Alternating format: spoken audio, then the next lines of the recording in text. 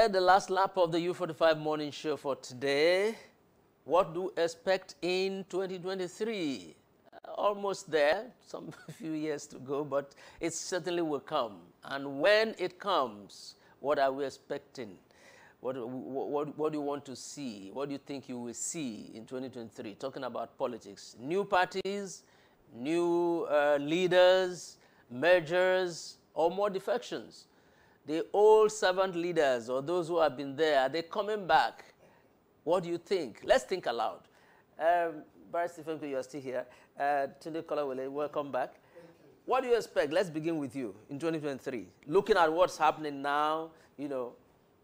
Honestly speaking, I want to say I'm worried that there might not be any significant change in 2023. The Yoruba have an adage that it is usually the morning that will show what the night is likely to portend. Like, when you look at the situation on ground today, it would appear to me that even the strongest of the opposition party, which is the PDP, is in tatters. There isn't much activity that is going on around there. The PDP, I mean the APC, would appear to have gradually overwhelmed the environment, and they remain the only party that is visible now. And the reason for that is not far-fetched. You require enormous resources to really be able to organize an effective political party. You also find out that the APC has been using the machinery of state to outmuzzle all oppositions and then whatever persons might want to wrestle power from them. When you look at the young people, especially arising from the last experience, and the way and manner they were treated during the NSAS process and all that. Most of them are now despondent. They are not happy. They are disillusioned. They say they hope. They are looking at a country that there is no hope in there. In fact, when you talk the average Nigerian youth today, whether a boy or a girl or a man or a woman, he is looking for the slightest opportunity to leave the country because he thinks any hope of salvation appears to not be in sight. And more importantly too, anybody taking over power, if there were going to be an alternative from the present government and order, you are taking over enormous responsibility. The damage that has been done within the psyche of the Nigerian society will take the next 25 years or thereabout to repair. I'm not too sure anybody wants to take that challenge. You know? You see, in 2015, I remember there was also this kind of feeling, oh, we're tired of this situation. And that turned people the other way and said, look, let's try the other party. Some of the feelings, in 2015, some of the feelings were not original. Oh, really? They were fed by let me use the general word that is being used. They were generated by propaganda. Okay. Yes. That's what happened in 2015. Really? Yes. That's the truth of what happened in 2015. So we had, currently now what we have is, we have genuine cries now. Genuine cries, heartfelt cries. Good. What people are telling you now is what they feel. And that should lead people to think new. Yes. However, there have not been any encouragements. Of course, you do not expect them to encourage you. The truth is that the political class will not encourage you to do better in elections. They like the system. They like the system as it is. It fits them. The system as it is allows them thrive, right? The way they want to thrive. So they will not encourage you to come and change that system for them. Yeah. Right. You have to change it by your decision and your volition. Good. Right. So, however, like as Erufai said that a few years ago, he was saying that if the young people expect that power will be given to them, they're on the wrong side. Yeah, of course, power cannot just be given to them. You have to come and take it. Good. Yes, and that's the only way to go. So the pain now is that are the people, the young people perhaps, are the people ready to take this power? Are they willing to go the extra mile to take it? Because in this instance, you have to go the extra mile. Yeah. Yes. Either by floating political parties or infiltrating the existing political parties. So it is going to be really difficult because in Nigeria, I like to say that there are two major facets of young people in Nigeria. The young people that think, that are individualized to an extent because they process things on their own and they tend to make a decision based on that. And the other side that are told what to do, that are decisions are made for, that either by they just follow, either by being given stipends or whatever they are given.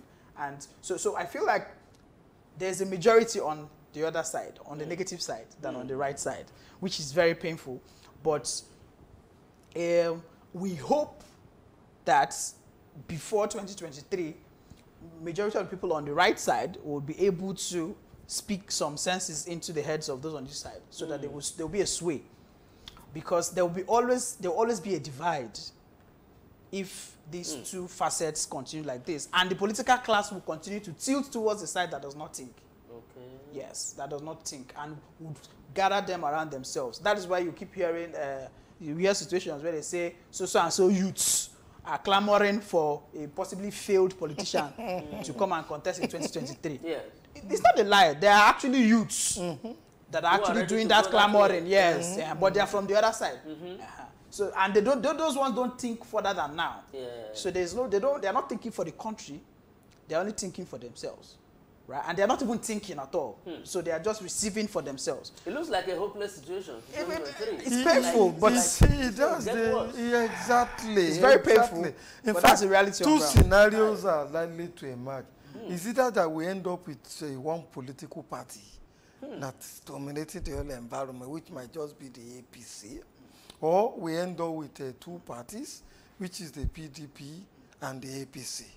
Because even as of today, if you are following the political trend, the people in power today are already destabilizing most of these other political parties that have progressive ideology.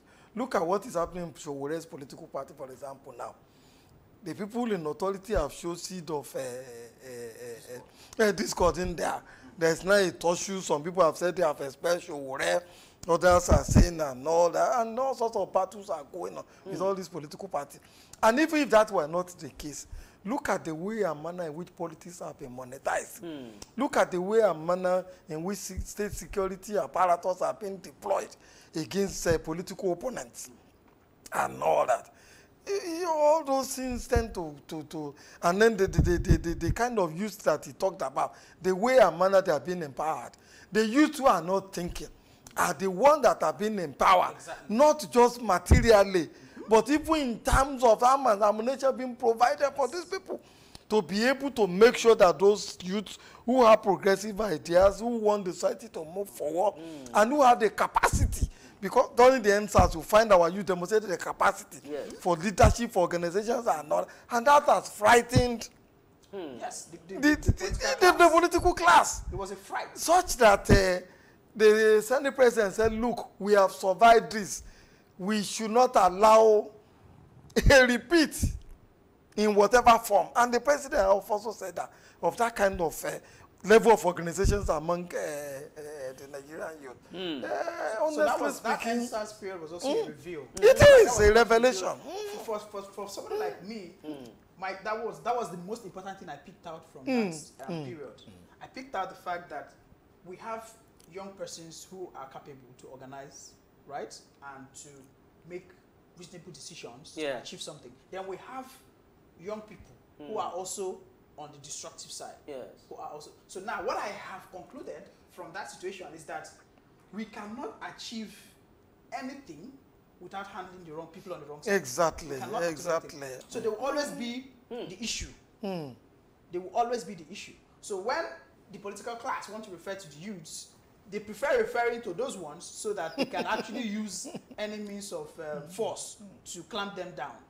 You know, subsuming on the other side into the violent side. Wow. So, and the violent side is visually Exactly. so it's a very big issue. In fact, if there's going to be any change, Yes. the educated, the progressive youth and all that to saw in the answer have enormous responsibilities in their hand to educate and to conscientize The other side. this other side. If we want So as to be able to carry them along. If we want any progress in 2023, Exactly. That is what we should be working on. So there must be conversion. if you like. Exactly. Exactly. Exactly. They must be converted. Okay, that's how we'll end it for today. For better things to come in 2023, talking about politics, the youths have to do a lot of work. Those on the right-hand side, so to speak, have to convert those on the left-hand side to come over so that they will speak with one voice, because the future belongs to them, actually.